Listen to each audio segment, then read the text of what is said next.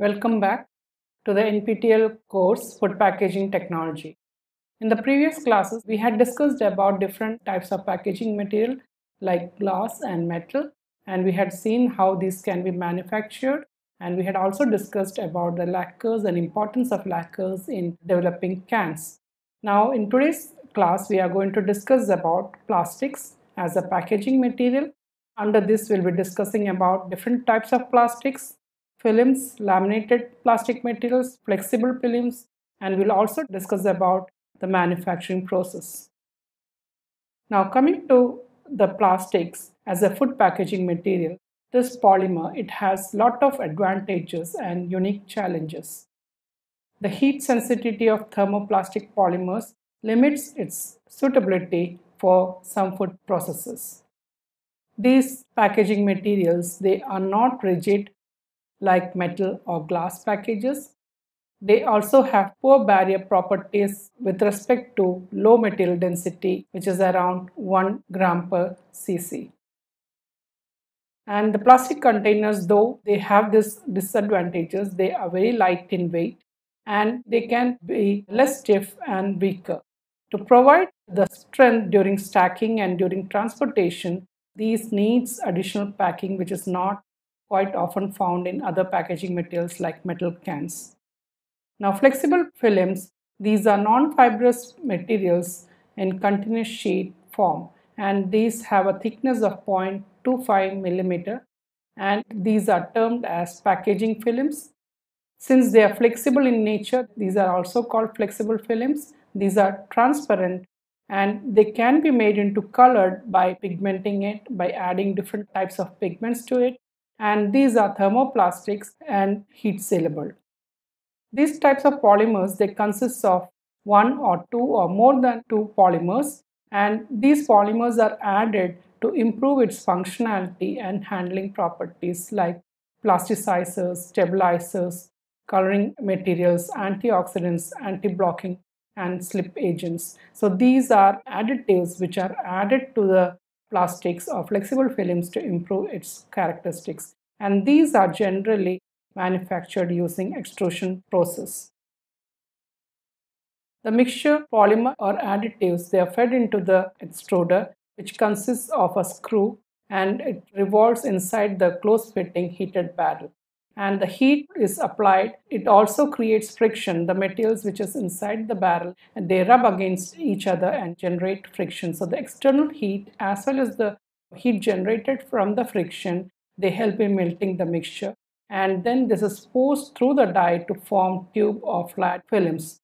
These are then stretched to prepare film, and the thickness can be controlled according to the necessity, and these are rapidly cooled. The co-extrusion process is another process which can also be adopted for preparing films, and in this case we have special adapters like where two or more polymers, they are extruded simultaneously to fuse to form a single well. So you have one extruder which will produce one kind of polymer, the other extruder will produce another polymer, and these are fused together to form a single well. And then in the bottom table you can see some of the common polymers. We have LDP, which is low density polyester, which has a melting point of 110 degrees centigrade. And we have other polymers like LLDP, nylon 6, nylon 6/66, EVOH and EVA. We will be discussing these polymers individually in the coming sessions. Calendering, it is another technique to produce polymer films and sheet, and the heated polymer and the additives, they are squeezed between a series of heated rollers with a progressive decreasing clearance. And calendering is a unique process which is commonly seen in the manufacturing of plastics, and there are a lot of series of rollers are placed, and these help in squeezing the film and reducing the thickness of the film. And the films pass through the calendering, they are passed over cooled rollers to cool it, and some of the copolymers which are calendered are polyvinyl chloride, ethylene vinyl acetate, and ethylene propylene copolymers. Apart from the extrusion and co-extrusion method, polymers can also be developed using solution casting method, And solution casting method is a very easiest method, and it's like the commonly adopted one. And usually at laboratory scale, we go for solution casting method. In this, the plastic material and the additives, they are dissolved using a solvent. Then it is filtered and it is cast on a slot, or it can be a metal slot, a stainless steel belt. If it is an industrial scale, usually we go for a stainless steel belt. In the laboratory scale, you can use some trays or you can use petri plates. And the solvents, these gets evaporated by heating, and the film can be peeled off. These film, they are clear, sparkling in appearance, and usually cellulose acetate and ethyl cellulose films are produced by this method.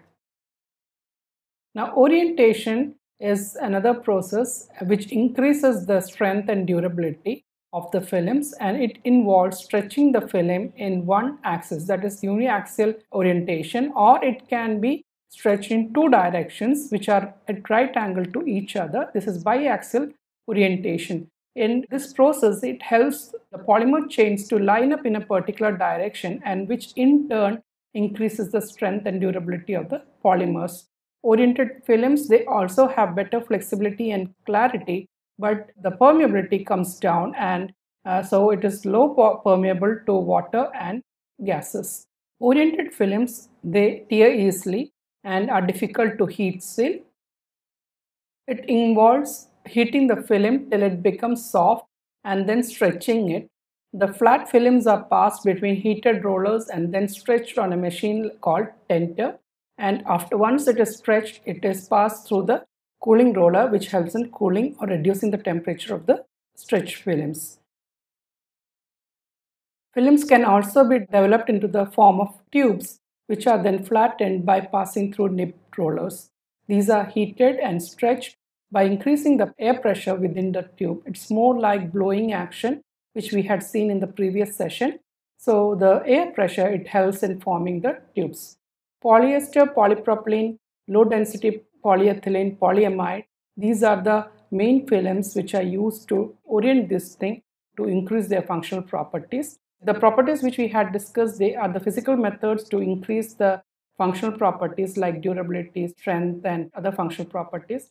But irradiation is another method where which we can increase the properties of thermoplastic films, and irradiation, it helps in increasing the cross links between carbon and carbon bonds. So this in turn, it increases the tensile strength and heat sealing range, and it also increases the shrink characteristics. Polyethylene is very commonly radiated. It is irradiated using electron beam accelerated. Now this is a flexible film extraction unit where you can see there's a hopper over here through which the ingredients are added. So you can add the raw materials and additives, and it is extruded out and it is passed through the sheet die. And then this is the calendering rollers through which helps in stretching the films, and then it is passed through a cooling roll, and then it is wound on the rolls where it can be stored for later use. There are different types of plastic materials that are used in food industry and other industries. So this is polyethylene terephthalate or PET, and then we have polyethylene, high density polyethylene. This is how it is notated in the plastics or containers. So if you have a plastic bottle, you can look at the bottom of the plastics, you will find a triangle like this with the number. So if it is number 1, it indicates that the material is PET. Similarly, we have PVC, 03 stands for PVC, then PELD, this is low density polyethylene, then polypropylene, 05, 06 polystyrene, and then 07, these are others, and these include bisphenol A and others. There's a controversy that bisphenol, it can lead to cancer. So this kind of plastic materials, they are not used in food contact surfaces. Then coming to PET, it is commonly used as water bottles, soft drink bottles. It is also used to develop sports drink bottles and other condiment bottles. And HTP is used in dairy industry and beverage industries. It is also used in other industries as detergent bottles, shampoo bottles, grocery bags, etc. PVC is used for plumbing pipes. It is also used as packaging material for food, as a carry bag. Then it is also used in shrink wrap. Then plastic children toys, these are some of the applications of PVC. And then LDP is, again, it is used as dry cleaning bag. and bread bags, newspaper bags. Even the garbage bags are low density polyethylene. Polypropylene, it is used as containers, delivery containers, yogurt containers. And polystyrene, it is styrofoam. The other name for polystyrene is styrofoam. It is used to develop the cups and plates and takeout containers. And then bisphenol A we had already seen. Now cellophane, it is the first commercial flexible film. It's a natural plastic film which is derived from bleached pulp. This is generally done using treating the pulp using acid and alkali and then plasticizing the same. This can be coated on one side to impart functional properties, and again this has a low cost, and these are designated by different letters C, M, S, T, D. C stands for color and M stands for moisture proof, S stands for heat sealability, T stands for transparent, and D stands for demi-coated, that is coated on one side. If you have a cellophane labeled as MST, it stands for moisture proof, heat sealable, and T transparent. So according to the need of the customer or need of the product, we have to select the packaging material. The next polymer is polyethylene. Polyethylene, it is denoted as PE. It is also called polythene. Ethylene monomers are polymerized at very high temperature and pressure. The polymerization can also be done at low temperatures and pressures, but this, to get a good polymer, it has to be done in the presence of a catalyst, that is alkyl metal is used as a catalyst. And the films developed, they can be categorized into three types, that is LDP, low density polyethylene, then MDP, medium density polyethylene, and high density polyethylene. This categorization is based on their density grades, and the lower density grade is most widely used in food packaging.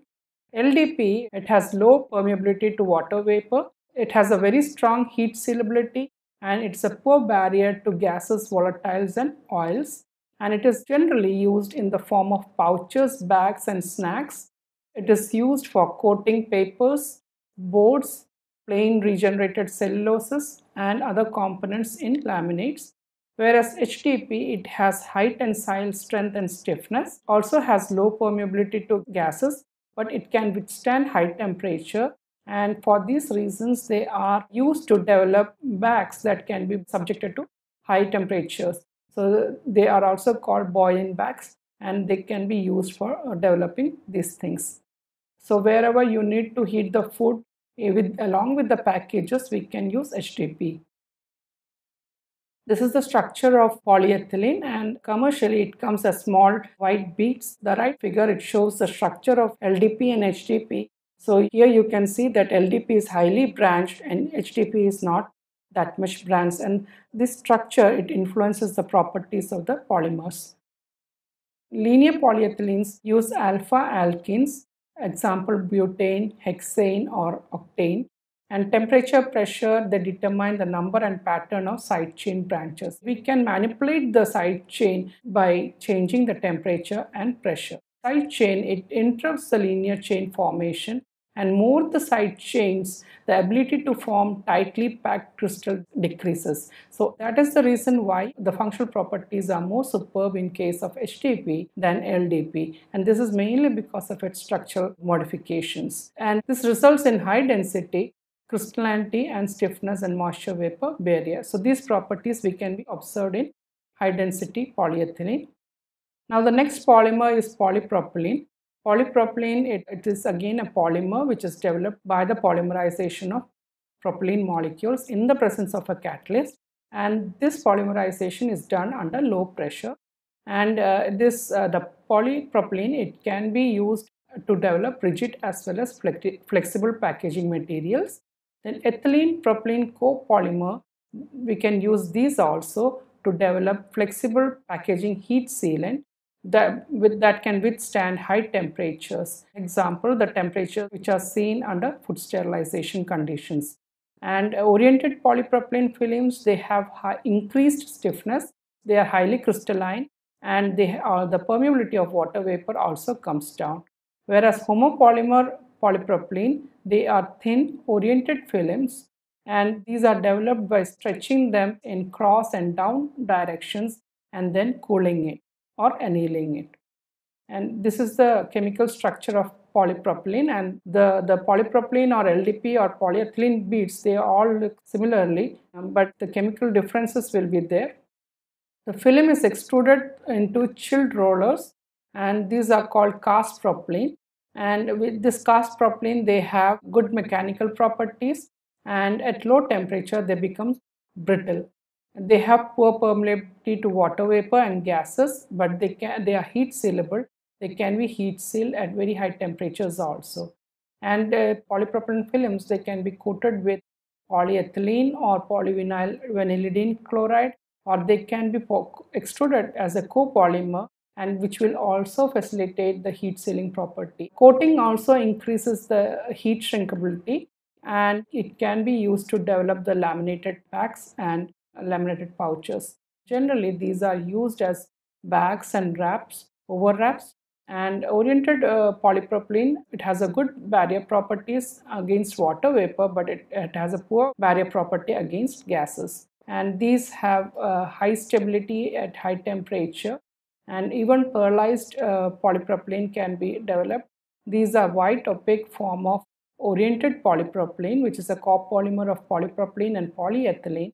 And again, the functional properties are between polypropylene and HDPE. Next polymer is polyester, polyethylene terephthalate or PET. It is again a condensation polymer which is developed using terephthalic acid and ethylene glycol. And actually it is oriented form. Biaxially oriented form has wide applications than non-oriented forms of PET. And thermal conditions during cooling of molded PET determines its crystallinity. So it is more crystalline, and oriented PET, it has good tensile strength, and it can be used even in thin forms. So it can be made very thin, and it can be coated with polyethylene, polyvinylidene chloride or PVC, or it can be extruded along with them as a copolymer, and this enhances the barrier properties and heat sealability of the polymer. And polyester, again, it is stable for over a wide range of temperature, and also just like HTP, it can also be used as a boil in the bag application. So food can be boiled inside the package. Metallized PET has very low permeability to gases and volatiles, and these are extruded with PE and PET these are used for snacks packaging. So biscuits and other things, they are usually packed in PET that are metallized. And this is the chemical reaction, terephthalic acid and ethylene glycol, and these together they give polyethylene terephthalate, and several monomers of such units will together polymerize to give polyester. And the above figure, it shows the polyester fibers, and the other bottom figure is metallized PET foil. It's a chocolate wrap.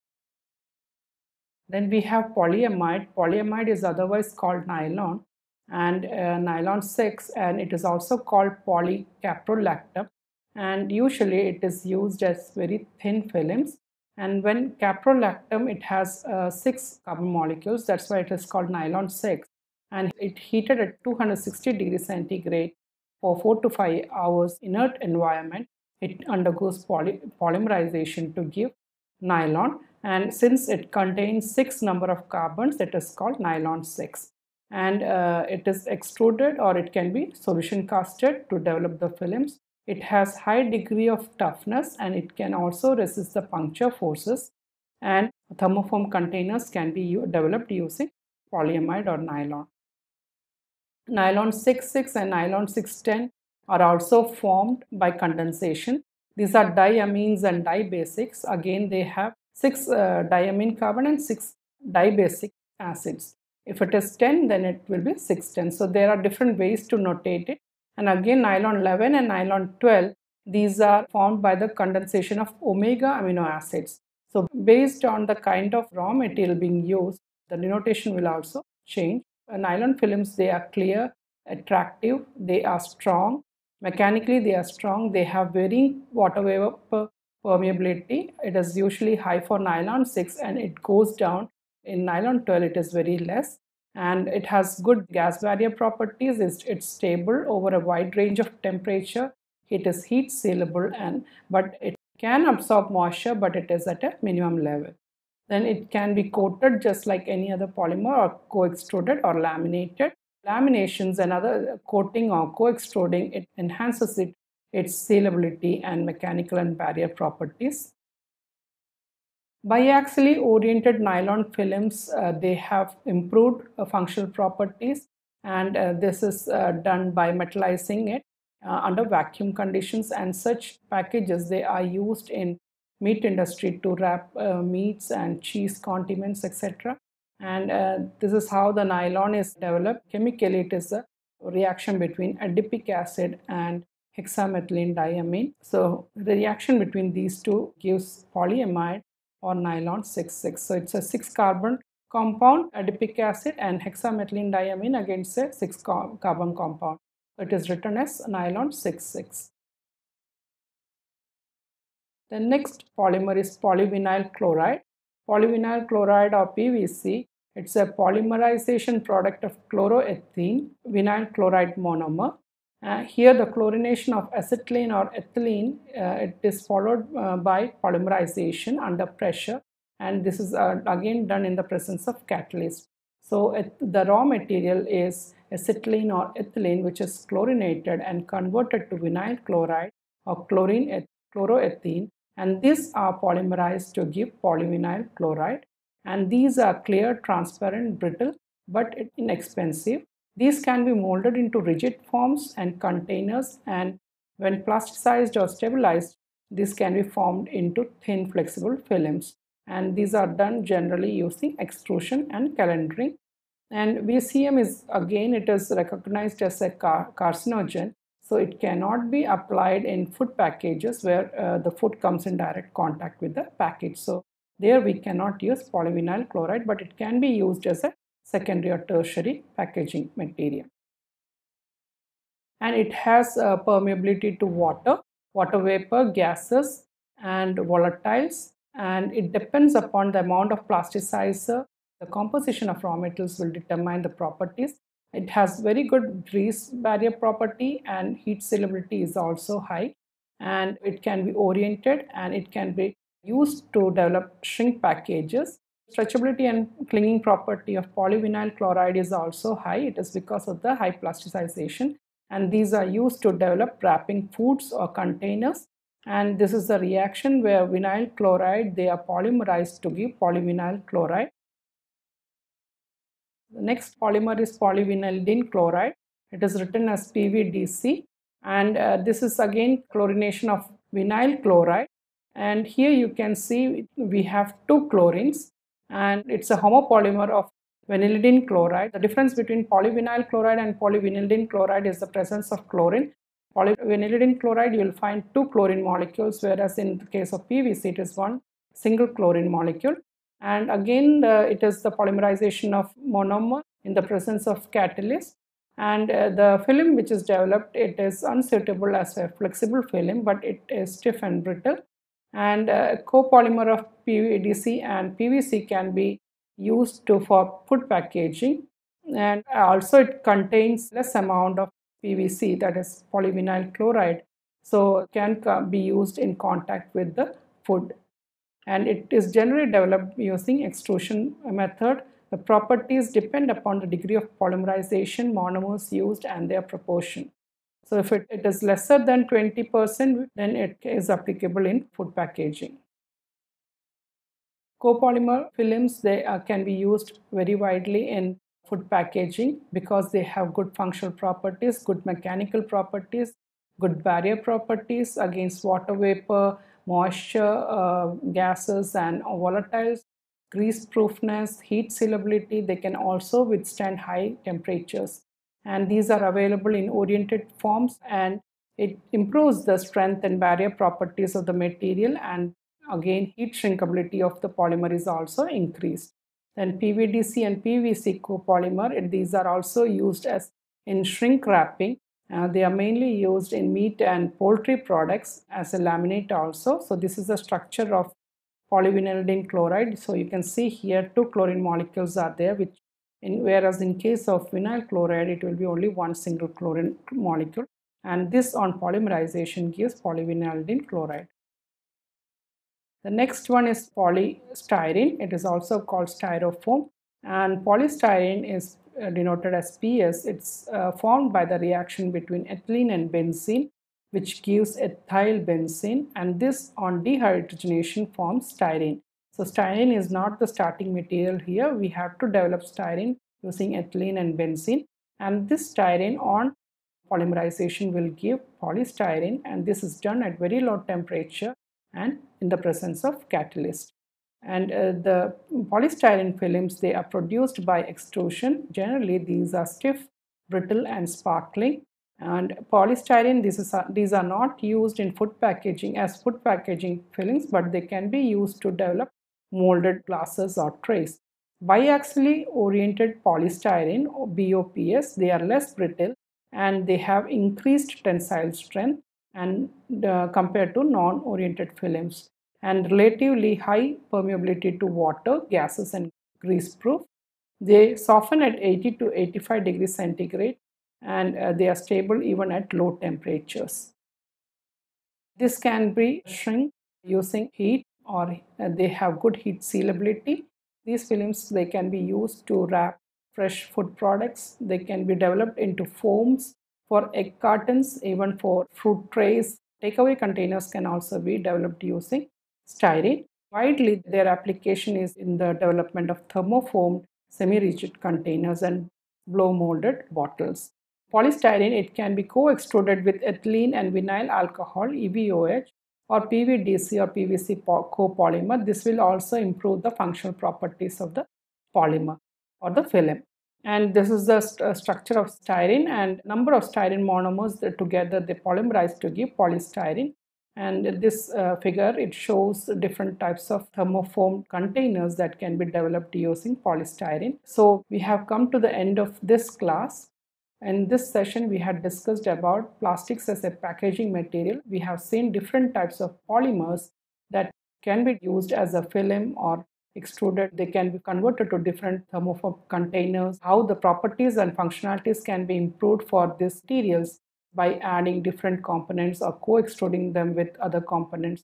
So we had discussed about these things, and we'll be discussing further polymers and other properties of plastics in the coming session. Thank you.